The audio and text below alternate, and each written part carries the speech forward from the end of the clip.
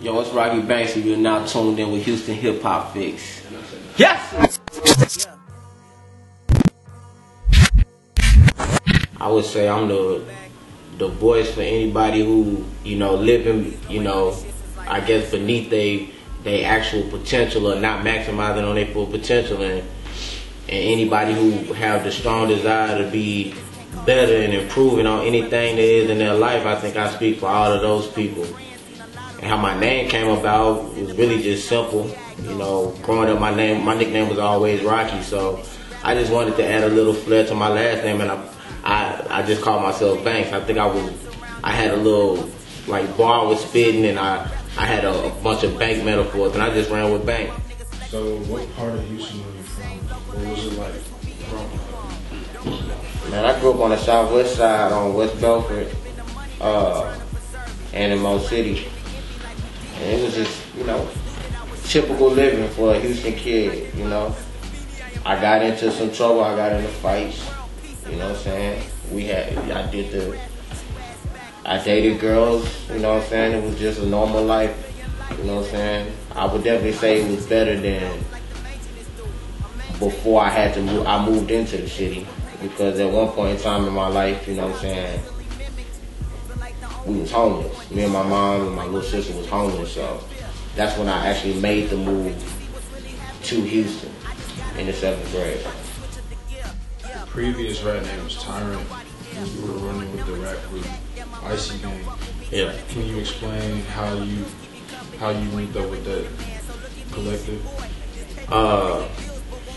Yeah, when I was going by the name Tyrant, I was about 16 years old. That was when I first started, getting into music and really actually recording. And I had moved from the inner city to Missouri City, and that's when I linked up with Dice, Nate Da Vinci, and Dave Suave, and we formed Icy Gang. I went to Marshall with all of them. We all went to high school together, and they found out that I was rapping, and from there we all just linked up, and they asked me did I want to be a part of Icy Gang. They started a new thing called Icy Gang, and we linked up, we recorded, and from there, we were doing our thing around the city as little youngsters. So what did you think whenever you saw the rise of Dice and Trill Sammy, how they just took off? Man, I thought it was what the city needed, you know what I'm saying? Now I feel like America and the world rather, they taking Houston more serious, and they getting off of that, we just about screwing and you know what I'm saying, sipping, drinking, coming down the phone to phone. That's what Houston is about. We giving a different vibe now. So I think it's great that they out there shining the way they shine. And shout out to Icy Gang and the whole Icy Life, my bad. Dice and Trill Sammy, dog, they doing their thing. So what was the reason why y'all kind of just took separate paths? Was it natural, or was it just a conflict? Yeah, it was no conflict. It was definitely just, I feel like it was natural. It was natural. I went off in 2012. I went to college. Everybody else was still in high school. And they was still doing their thing, and I had to focus on school and being the best student I could be. So from there, I pretty much stopped rapping. So they kept doing their thing, and it was like, shit, how could I say it was an issue or anything like that if I wasn't even rapping? You know what I'm saying? So once I hopped back in, I just decided to do my whole thing, reshape my whole image, and go in with something just fresh and new. And I didn't really want to associate myself with that, because I felt like I didn't deserve to, because I wasn't uniform there. I wasn't uniform there anymore. I had to leave that team. You know what I'm saying? But them still my little brothers, man. I'm proud of them, bro. But now that you are back rapping, can we expect y'all to kind of just get back in the studio and put some music up? I definitely feel like eventually that's gonna happen. I just feel like with what I'm on right now, my wave, and the message that I'm conveying, it will have to be the right moment and the right track. I just want it to be so organic to where it's damn, they came together and made something crazy and phenomenal. But I definitely see it coming in the future.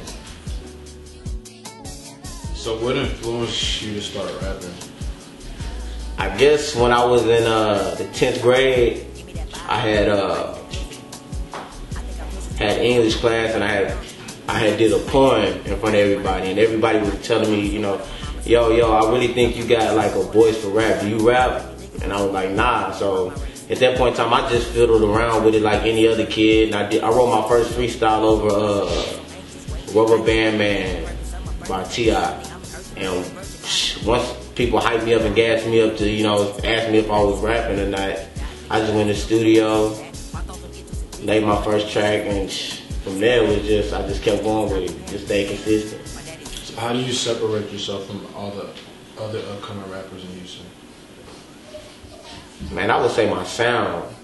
I'm a hybrid of a lot of the people that you would like to listen to or you listen to on a daily basis. It's from the Big Seans to the top tier rappers. I grew up listening to Jay-Z, NWA, Nas, you know what I'm saying, Eminem, those guys. And all the people that you listen to now, the lower tier, the Kanye West, Kendrick Lamar, all these people are offspring of those artists, and they offspring of the great. So I would say I'm a blend of all those rappers combined. And how could you say I sound like anybody when I'm sounding like all those people? You know what I mean? It's like I feel like I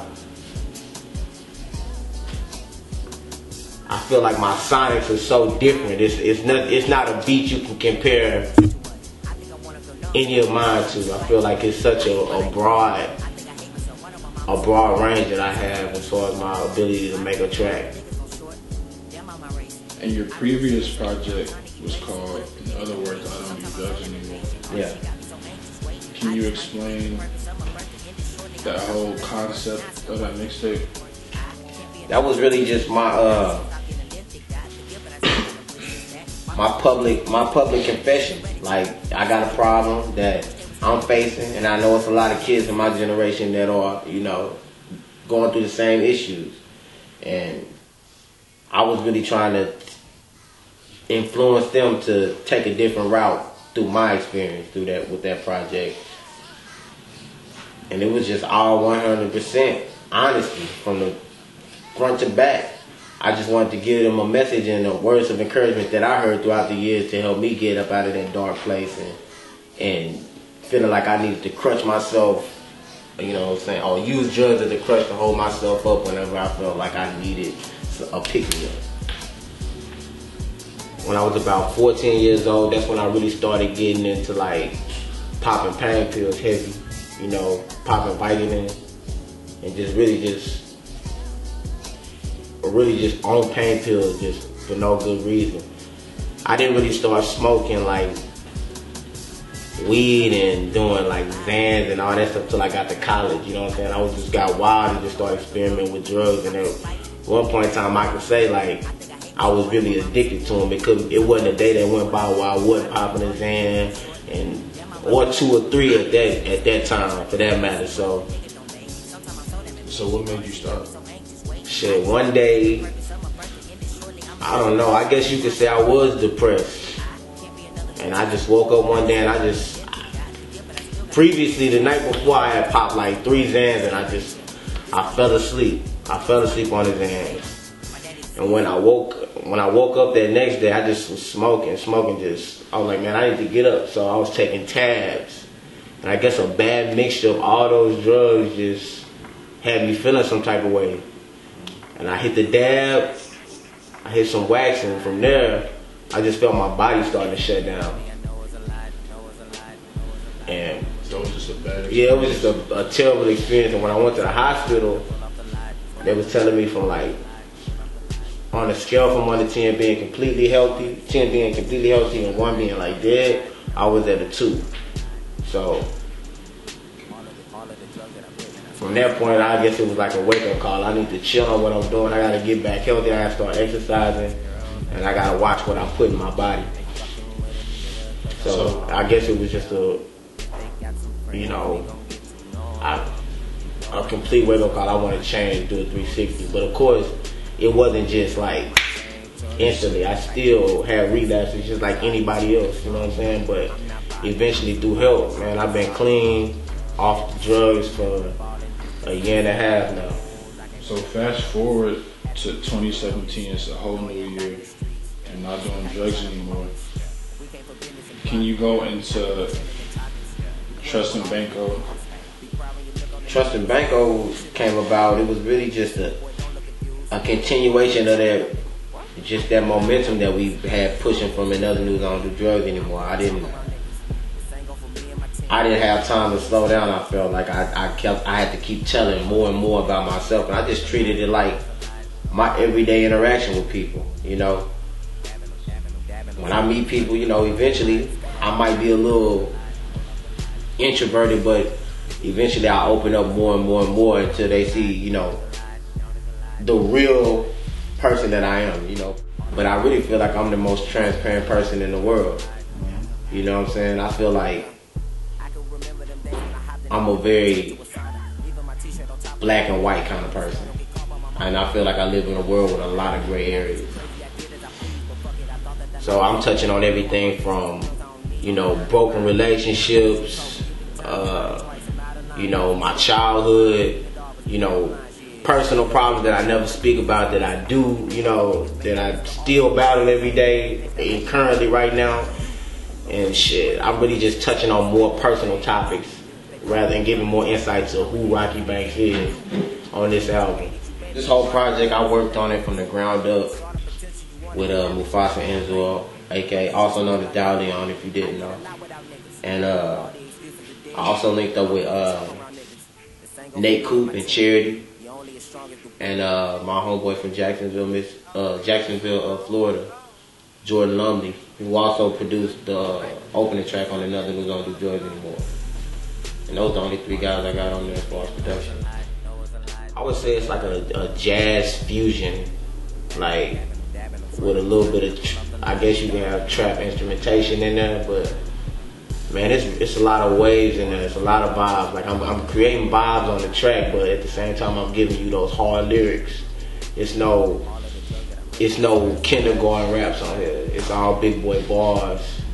You know what I'm saying? You can definitely tell that I matured as an individual. It'll be like when you walk past the bakery or something and you smell something that you might think smell good, and it's like, oh, that caught my attention. Hey, let me see what's up over there. Let me see what that is. I think eventually it'll just begin to spread. Just like Another Dudes Don't Do Drugs Anymore. I don't really have any expectations for it, but I know that this body of work has its own legs. It's gonna spread and touch a lot of people, especially because I'm so vulnerable on it. What do you think is the biggest barrier someone like you has to cross in order to reach commercial success? I know nowadays they're looking for a gimmick. I don't have a gimmick. You know what I mean?